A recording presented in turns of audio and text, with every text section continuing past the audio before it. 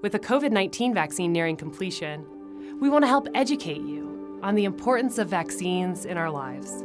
So let's start at the beginning. What exactly is a vaccine? A vaccine is a way to enhance your body's natural defenses against a disease without actually causing you to have the illness. How does it work? First, the vaccine introduces an inactive form of the microbe or virus into your body. Next, the body produces defenses called antibodies to protect itself against future infections of the microbe. These antibodies are like little soldiers that fight a specific disease. Then, when an active form of the microbe enters your body in the future, your body recognizes it and uses these antibodies to eliminate the disease before it takes over.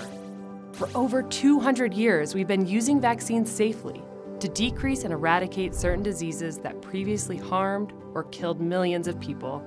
And soon, we'll use a vaccine to help save lives from COVID-19 too.